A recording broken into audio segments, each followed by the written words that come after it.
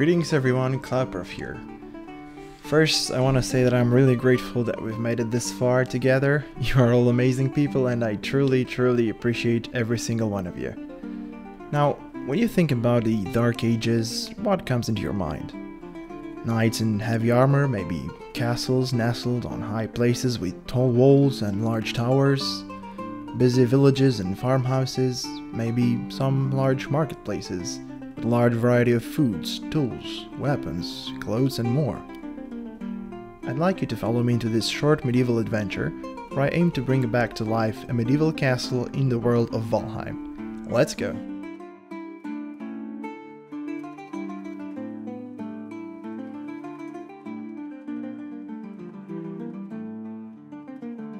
First thing I wanted was a really good seat, so after a second attempt I stumbled upon this seat and I found a really cool spot overlooking a lake on a small island, and I think it fits perfectly for this build.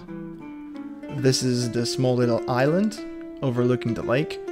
I really think that this is the perfect spot for such a build, and it was pretty easy to find this spot, not gonna lie. The only reason I picked it is for the view, honestly. Next, I started clearing this patch of land. Tried my best to take down rocks, trees and all the debris so I can have a nice smooth place where I can build. This is how the area looks after everything is cleared. The next step was flattening the ground. I know there are some mods for this, but I really wanted to do this manually because I wanted to have 3 different levels where I built the castle. One for the keep, one for the houses and one for the walls. An area view of all the hard work. And the very next step for me was actually working on the walls. Thankfully I could use the Guillotine floors, the 2x2 floors, as a base or as a foundation for the walls. I was really happy with the walls. This is how they turned out. They're not super flat or even. The very next thing was thinking about the towers, so I didn't want to do anything crazy. I just wanted a square shape for the towers, so we're going with square towers for this build. And this is the shape of the castle with the walls and the towers. I also started working on the gates, so we're gonna see 2 small entrances, one for the port and one for the village. The next step was actually adding details to the walls and the towers, so I went for this for the Guillotine medium pillars. And this is the end result with all the walls and the towers. I've also placed some banners here and there.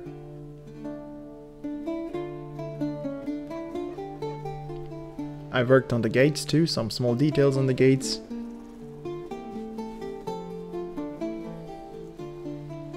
But yeah, overall I was really satisfied with this result. It took me a lot of time because I had to do every single one of them manually. And for the gates I went with a simple design, just a simple square gate. We do have, however, double wooden doors, because the castles used to have very thick wooden doors. And inside here you can see we have a double iron portcullis. Sometimes they were used to trap enemies, and sometimes they were just used to keep them away.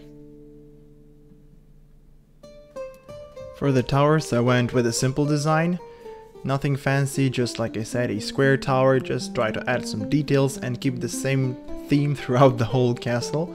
So the same details. You're gonna see some spaces down there at the bottom of the tower. Now I'm gonna come back to that because that's tied to the sewer. When it comes to the city sewers, I went for these small little wooden outhouses. There's nothing much going on here, just a small hole. But the entire system of sewers is connected throughout the whole city. You're gonna see a lot of these small wooden outhouses around the houses or sometimes even in the houses. And every single one of them spills through the base of the towers into the sea or the lake.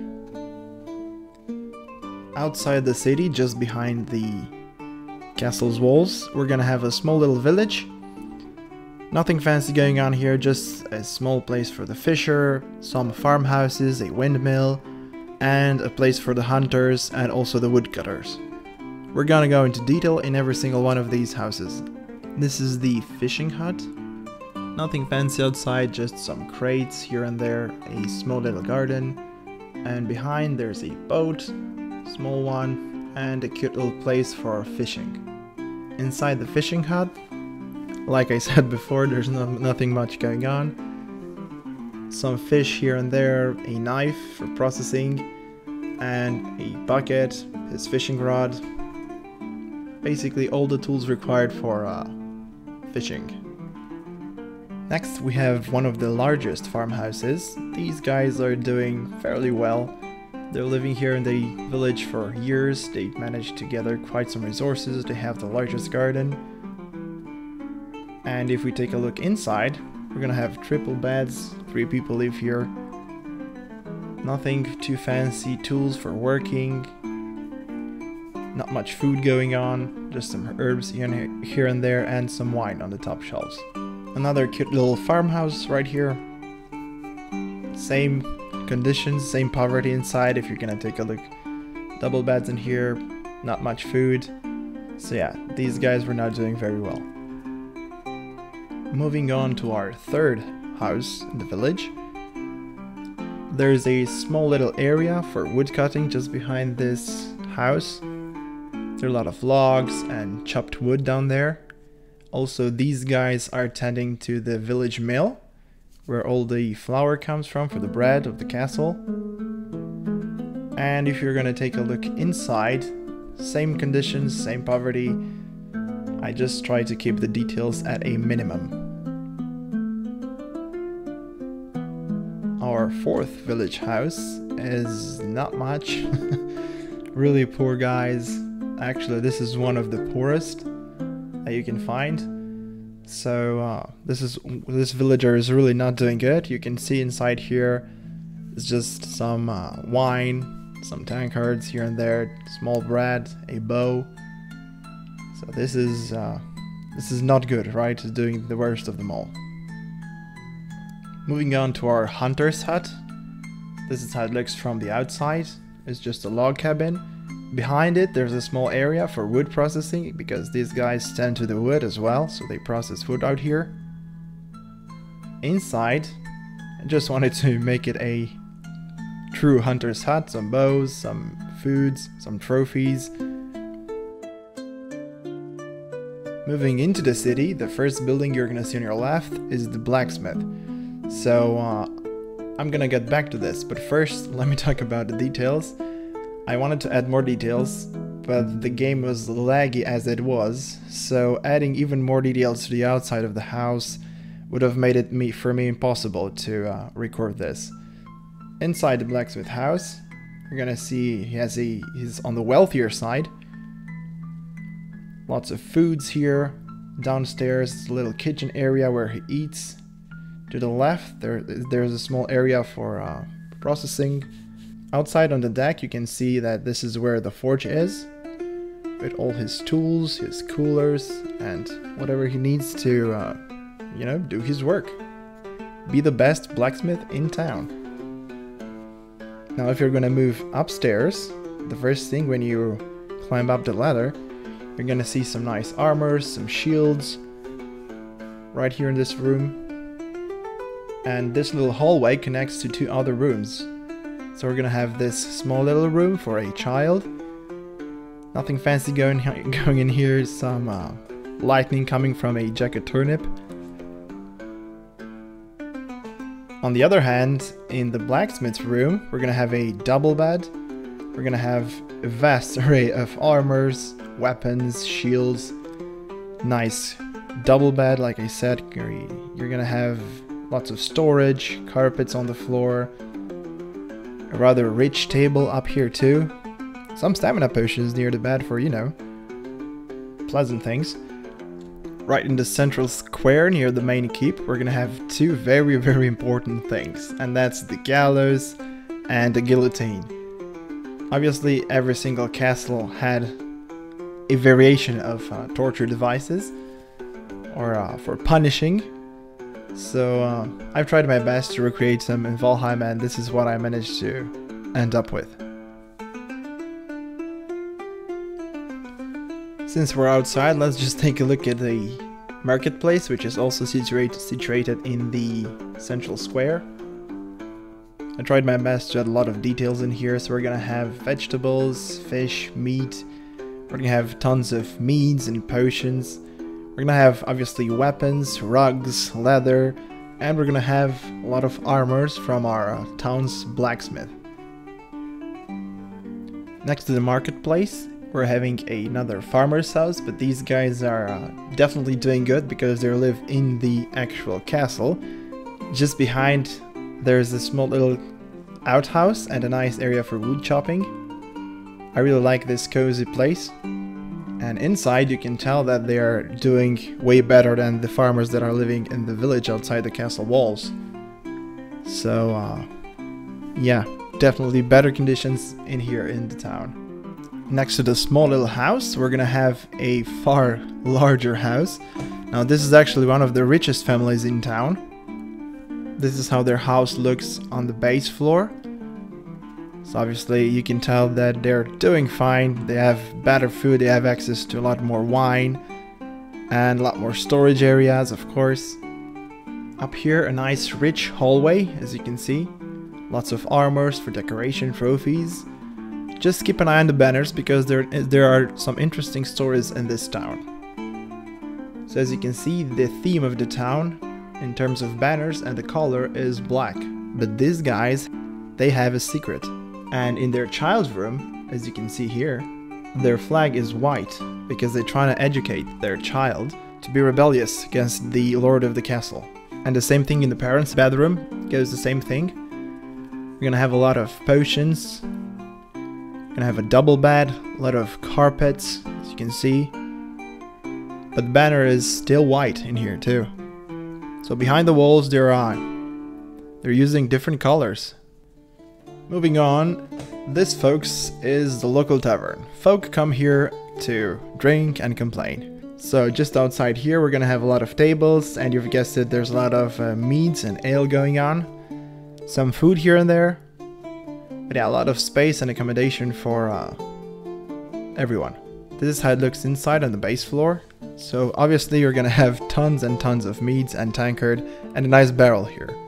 Moving on upstairs, we're gonna have a nice dining area right out here. This is kind of dangerous, especially if these guys are drunk. They might fall off there down the stairs. It happened a few times, but it's fine.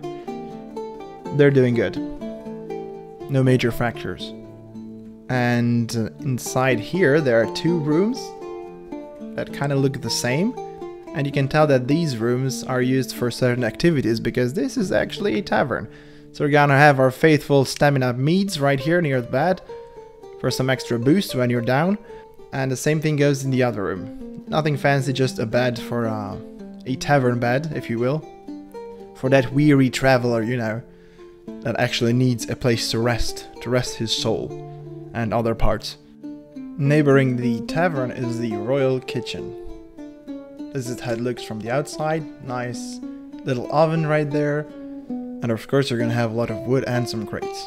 Inside I tried my best to make it look like a medieval kitchen. Now I couldn't let any fires out because of the instances. I had too many instances of the game at this time, and fire would have made it very, very laggy. But yeah, I tried to add as many details as possible in here.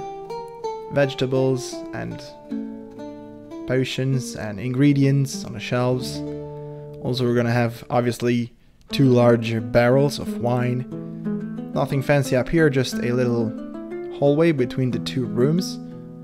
Some benches. But there's a nice story going in here because the cook that's in charge of the kitchen likes to stuff himself with food. So he kind of steals a lot of food and brings it back to his room. So you're gonna see a lot of food stolen from the kitchen. Because he kind of is a hoarder, he likes to gather a lot of food and eat it by himself. Next to his room, you're gonna have all the kitchen workers' room. There are a lot of beds here, some food on the table, obviously. They have a nice little cozy room here with all the accommodations necessary to, you know, live a nice and peaceful medieval life. Behind the kitchen area, there's actually a nice storage for food, for all the cooked food and some of the ingredients. Inside, this place is just packed with food, wine, ingredients, all sorts of vegetables. So I try to add as many as possible in here, as many details as possible. A rather shady looking house near the kitchen. On the base floor you're gonna see a lot of gold in chests, and then a chair and some torture tools in here. Upstairs, a white banner. And it kinda looks like this is the assassin's room. Next to his room, this is the bard's room, and he's actually in love with one of the girls from the tavern. So he actually writes songs while looking at her at the tavern. Of course, every good castle has stables, so this is what I came up with for the stables. Nothing fancy, just some straw there. I couldn't find any other details. Moving on, next to the docks area, lots of crates here obviously, barrels, carts, and of course you're gonna have your ships. And basically a lot of cargo. This is the actually granary, where you're gonna have all your grains stored inside. Now, I didn't have nothing else to decorate with. I can't have any other grains, so I used the beehives to create piles of grains. Next to that, we're gonna have two similar houses. Nothing fancy here, just small houses for accommodation. We're gonna have two families that live in here. Simple decor right here, nothing too complicated. Double bed in one room, single bed in the other room. Like I said, normal citizens live here between these walls. The second house is a bit richer, so these guys have more wealth in here. As you can see, you can tell by the decorations. Upstairs on the hallway there's another small bed for a child. Another bedroom in a stamina meat there, some sausages. Over here we have the castle's jail. I didn't do anything fancy for this, just wanted to be cold and cruel, so nothing inside, no bed nor nothing. Prisoners would just stay on the ground. These are the barracks for the city guards. Nice little training area right out here where they can train. Some training dummies right there. And inside you're gonna find a lot of accommodations for all the guards. So simple things in here, chests for storage, for their own personal belongings, weapons on the walls, and some extra bedrooms in the towers. Each tower has 2 extra beds.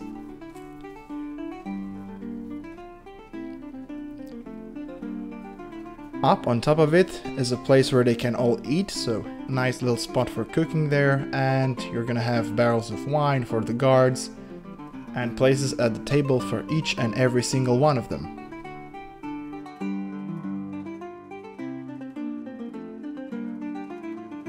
The next building is the church. Not too many details here, unfortunately, because like I said, the game wouldn't allow me to. Same for the inside, a simple inside of the church.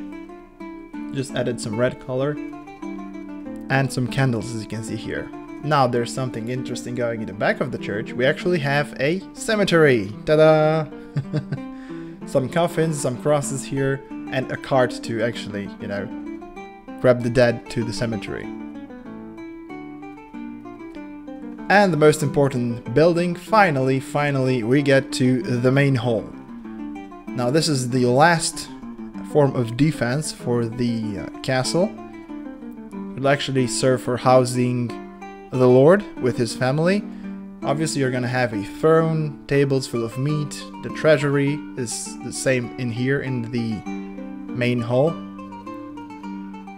And actually added some toilets here, obviously. You know, because we have sewers. Next to that is the royal kitchen, where the cooks actually are cooking all kinds of yummy delicious things for the lord. And then a small oven here in the kitchen.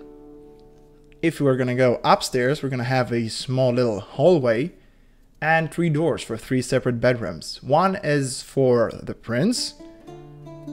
He has a club there, he likes to beat up skeletons in the woods, I guess. And a lot of stamina potions for, you know. And the next one is for the princess, so trying to do a girly girl room as much as Valheim allows me here. No pink.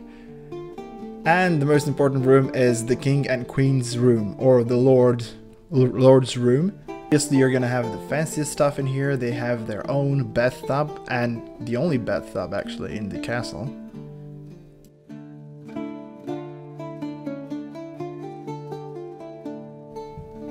Also, this castle has a small little secret. The princess has a crush on one of the hunters, so she usually sneaks out of the castle at night. She goes down the stairs through the main hall and through the kitchen doors. There's a small little secret door outside the kitchen area. From there she goes behind the jail, down the wooden stairs, and there's a small gap in the wall. They never fixed this gap, and she knows of this. She can actually sneak out of the castle through here. From there she goes up the creek behind the hunter's cabin, where she meets with her hunter. And together they actually go through the woods, through a small path, to this abandoned little shack in the middle of the woods. And there some weird things happen. I'm gonna let you figure them out for yourself. And this was the castle, so thank you all so much for watching, thank you for your support, and I'll catch you all in the next video. Bye bye.